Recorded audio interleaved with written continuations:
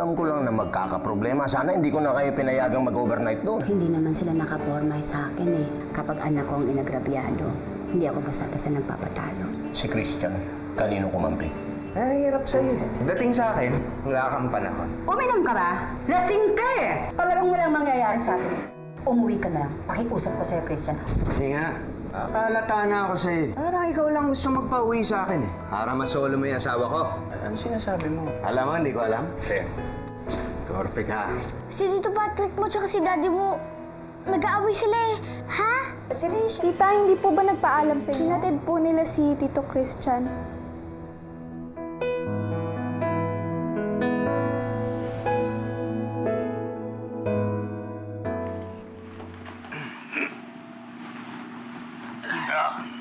Magpahinga ka na, ha? Yung susi mo, nasa bulsa mo na. Dad. Sorry, ha. Nagawa ko lang naman yun dahil mahal na mahal ko yung anak mo, eh. Ayoko lang maunahan ng iba. Yan nga, naintindihan ko naman yun, eh. Kaya lang sinasabi ko sa'yo, kapag lahat dinadaan mo sa init ng ulo, hindi babalik sa'yo si Lynn. Alam ko naman ho yun, eh. Rachel.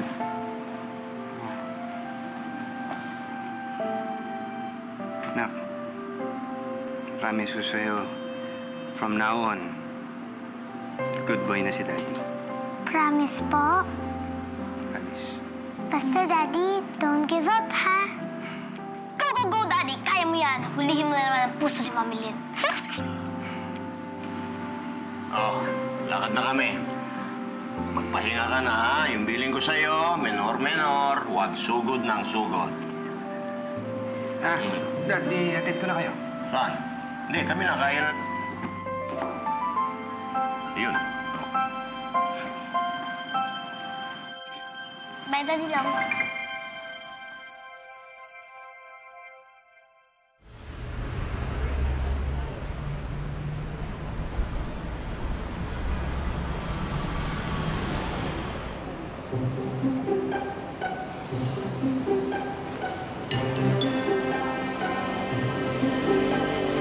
Teka.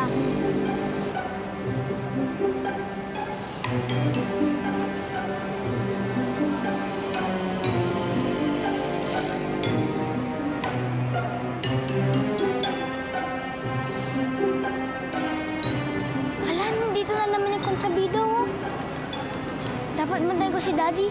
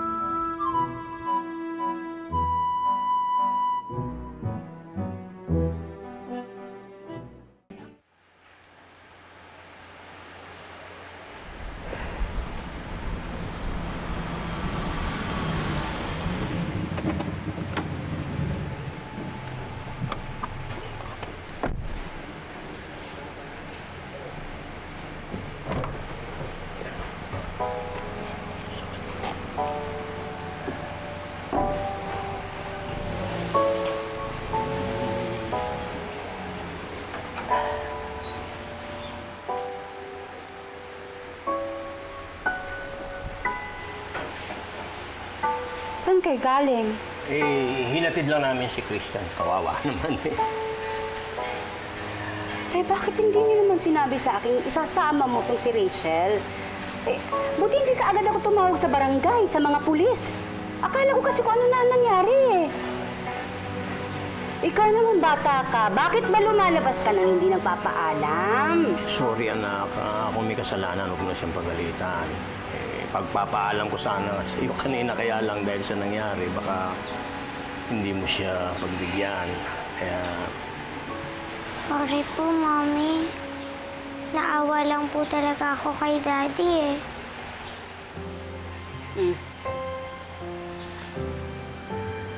Basta huwag kang lalabas ng bahay nang hindi nagpapaalam.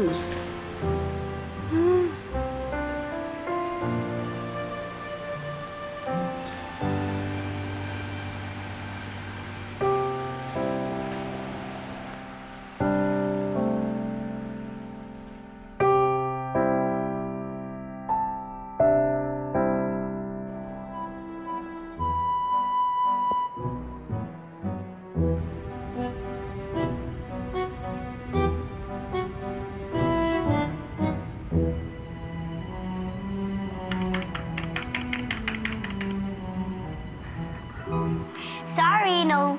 Ting! Ting! Galing ko talaga. No doorbell. Ang kawawa naman siya.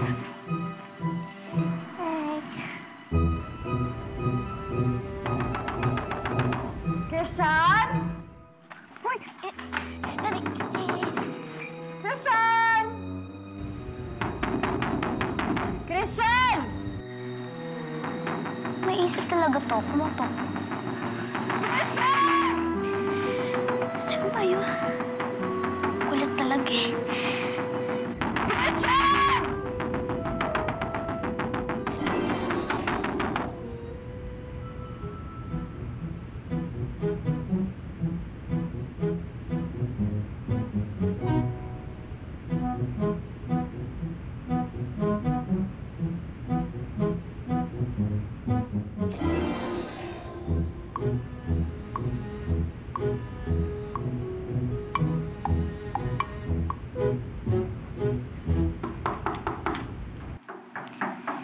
Siya kaya, sobrang kulit na. Good morning, Sir Christian Garcia. May package po para sa inyo. Boses lalaki pa. Katok niya na ba yan? Ikaw nga lang. Sir Christian, may package po para sa inyo. May bisita si Dad.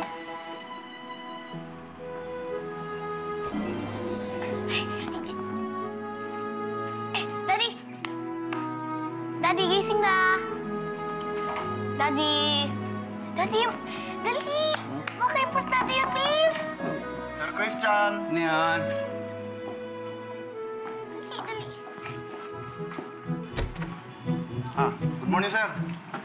May package po. Para sa inyo po. Pakisahin lang po. Ay, hindi po yan, sir. Dito po.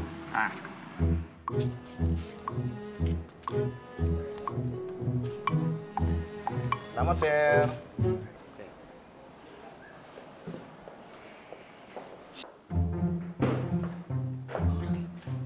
Nakapasok ang magtrabida. Christian, ano ka ba? Kanina pa ako, doorbell ng doorbell, katok ng katok. Hindi mo pinapansin? Iniwasan mo ba talaga ako? Maleficent. Oo nga, kumukha mo si Maleficent, no?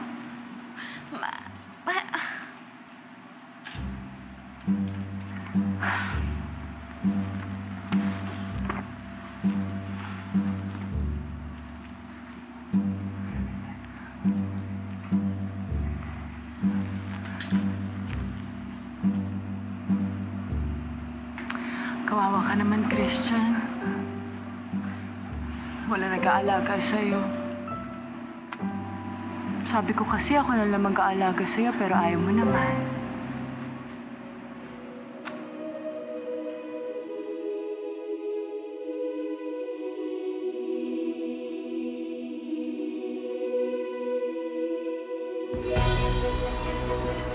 Yes!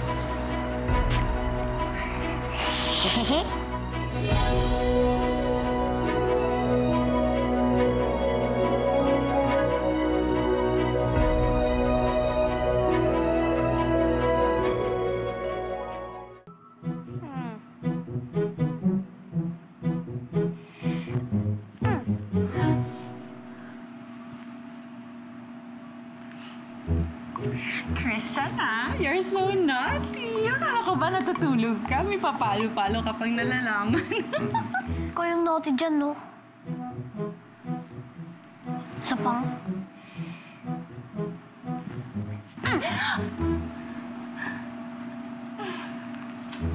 Ganyan talaga gusto mo, ha? I love it! Sige na, gusto mo talaga. Sige!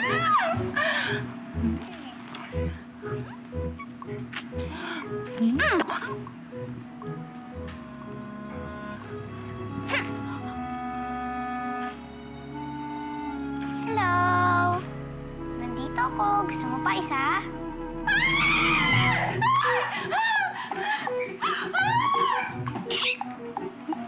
Yan. Parang may narinig akong sumigaw.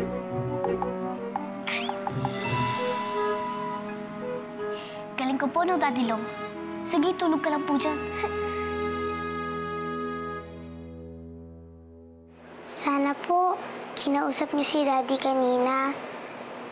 Sorry nga po siya ng sorry eh. Talagang dapat mag-sorry siya. Maling-mali yung ginawa niya. Mami, alam naman po ni Daddy na mali yung ginawa niya. Kaya nga po siya nagsusorry. Hindi niyo po ba talaga kayang i-forgive si Daddy? Hindi kasi ganun kadali, anak. Mami, di ba po sabi niyo sa akin noon, pag may nangaaway sa akin, i-forgive ko agad kung magsusorry siya? Di ba po dapat karoon din tayo pagdating kay Daddy?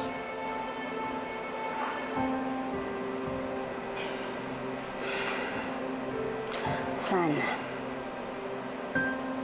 Sana nga lahat ng kasalanan madaling mapatawad. Para kahit isang sorry lang, okay na. Mami, ilang sorry po ba ang kailangan ni Daddy bago niya siya mapatawad? Hindi ko alam. Hindi ko alam, anak, kung ilang sorry. Yan. Darating din siguro ang panahon, mapapatawad ko ang daddy mo.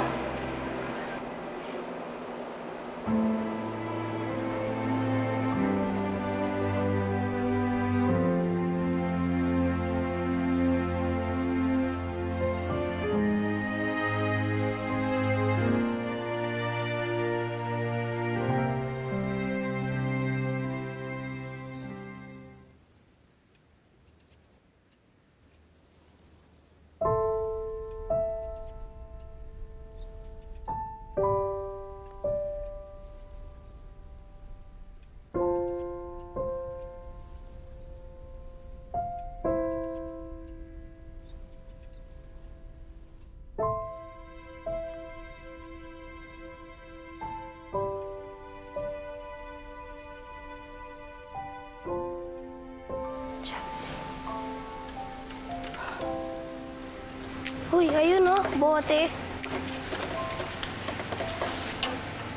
Ate, pwede ko ba pong kunin itong mga bote? Oo. Sige, itatapon ko na rin yung mga yan eh. Lahat na. Thank you po. Ate, nagugutom na ako. Sige, pagluluto kita mamaya. Di ba inaalagaan ka naman ni ate? Salamat, ate. Tayo na. Salamat po ulit.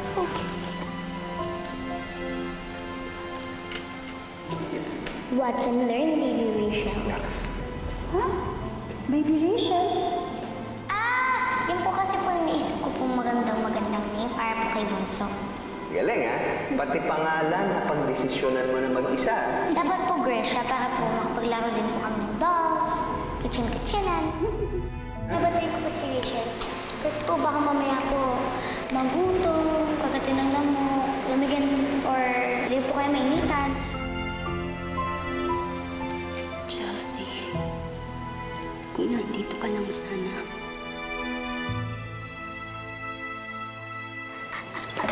Kung sana nakita mo lang yung mukha ng mami ni Blue Jasmine.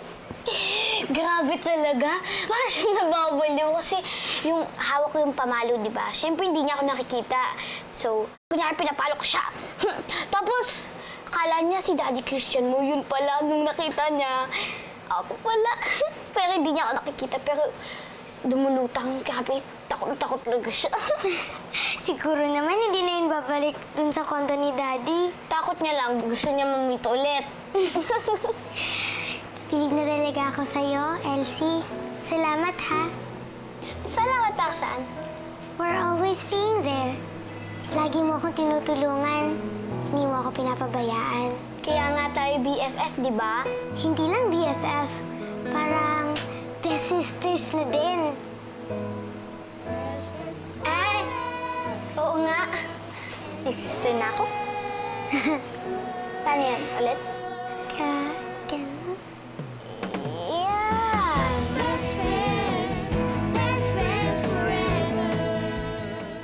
Buti naman, tahimik na dun sa inyo, no? Siguro naman, pag nagkatagpo uli yung si Christian tsaka yung Patrick, hindi na magkakagulo, no? Ay, hindi na. Takot lang nila sa akin. Ay, ano ba problema? Di ba matagal na magkakilala yung dalawang yan? Bakit ba nag-aaway ang dalawang lalaki? Oh, dahil meron silang pinag-aagawan. Mahirap yan.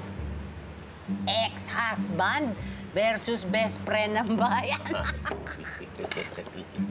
Ikaw, sino kakampihan mo? Ay, Pars, wala akong kakampihan dahil pareho silang mali. Kaya lang, ang asawa si Christian. Kaya gusto ko magkaayos na sila. Okay, Jay mo. Oh, Ako, ang kakampihan ko, yung torpe. Kasi yun, harmless. bakit mo naman nasabi yun? Kasi ang torpe, mabait, mapagtimpi, matiisin. Nga lang, sa sobrang bait, ala rin nangyayari. Ikaw siguro torpe ka, no? Ako? Torpe? Kasi, sa tagal-tagal na nabiyudo nga, wala ka naman love life, eh. Akala mo lang, wala akong love life cards. Oh? Meron. Ang love life mo. Hindi lang alam nung ka-love life ko. Ay, mabubukas ang cards. Laluan!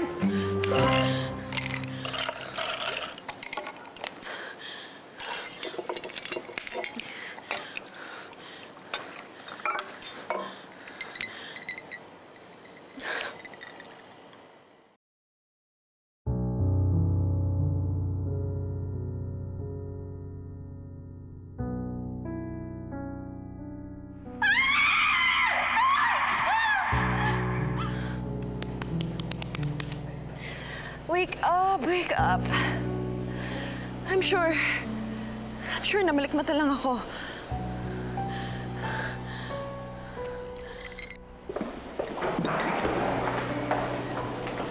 Hey, Mommy, we're home! Yan na. Sige, balik kayo sa mami niyo. Hi, Mom, we're home! Kids, please. Stress out si mami ngayon. So, huwag niyo muna akong istorbohin, pwede? Yaya, pakipaliguan na lang muna sila. Do whatever you want. Si Yaya na munang bahala sa inyo. Opo, ma'am. Please. Opo, ma'am. Halina kayo, mga bata.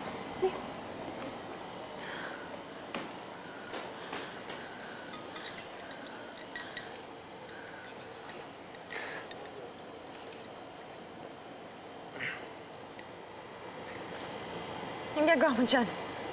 Natanong tinitingin mo. Hindi ba bawal sa buntis ang uminom?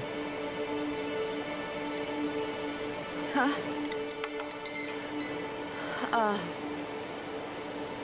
Hindi naman matapang yung iniinom ko eh. At saka, konti lang naman. Sigurado ako, hindi naman ikakasamahin ng baby ko. Eh, di ba scotch yan? Matapang yan, ah. Pwede ba, Baron? Lubayan mo na lang ako, please. Hindi ko alam kung gusto mong ilaglag yung anak mo. Baka naman wala talagang laman yan. Kaya ganyan ka na lang uminom. Ano bang problema mo? Bakit ba lagi mo na lang akong pinapakialaman? Ba't ka ba nagagalit? Nagmamalasakit lang naman ako, ah. Nagmamalasakit? Nagmamalasakit o pumapapil ka? Alam ko na yung kartado ng mga katulad mo. Nagpapalapad ka ng papel. Kunwari, nakakaawa, pero ang totoo, gusto mo lang yung pera ng tatay ko. Eh, at least ako wala akong niloloko. Tingin mo pag nalaman ni Kuya Christian yung munting soap opera mo, ano kaya magiging reaksyon niya? Bastos ka talaga! Aray! Aray! Aray! Aray! Teka lang! Nasasaktan ako! Teka lang! Nasasaktan ako eh! Sabi na...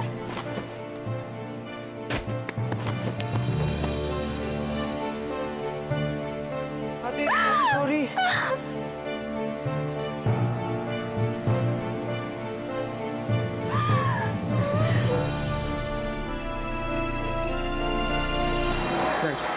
Christian! Christian! Ano nangyari? Yung arm ko it's so ouchy. Ano ba ginawa mo? Si Baron kasi, kung ano-ano sinasabi. Ilang araw na akong pinag-iinitan. Kaya yun, hindi na ako nakapagtimpi kanina. Pinatulan mo naman yung bata. Siya kaya yun ang aaway sa akin. I'm so kawawa nga eh. I was crying kanina kasi sobrang sakit. It's okay. I'm here. So, how are you feeling? Masakit pa ba? Kanina, sobrang sakit, pero ngayon, okay na. Kasi binigyan naman nila ako ng painkillers. What? Binigyan ka nila ng painkillers?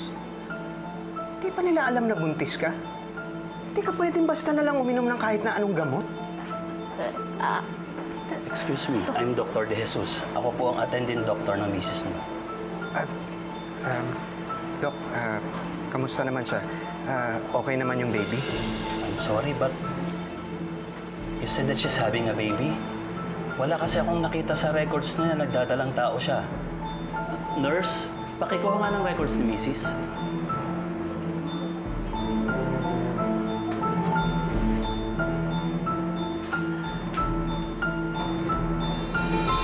Wala naman po kayong inilagay na buntis kayo eh.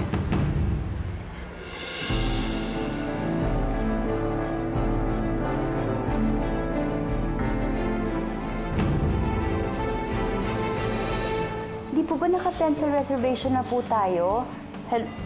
Pang-walo na siya dun sa mga nag-cancel na kliyente. Hindi na maganda to. Di ba may pasok kayo? Nag-worry po kami kay Mami. At dahil sa'yo, mamaya paano pa si Mami? At yung baby. Nabandian daw ng buto si Tita Lam. Eh, teka lang, di ba buntis yun? Paano na yung baby? Lumabang ka. Tumayo ka. Dahil kung talagang gusto mong makuha si Christian, kailangan paghirapan mo. Hindi buntis sila ba? Nakamba na ako, pupwesto na ako, atras na ako eh. Ang yabang nito. Ano ba gusto mo? Ano ba problema mo? Aminin ko sa kanya na mahal ko siya. Na sana ako na lang ang Christian sa buhay niya. At ako na ang tatay ni Rachel, ganon. Aminin ko sa kanya yon. May gusto ka sa Mami ko? Lagi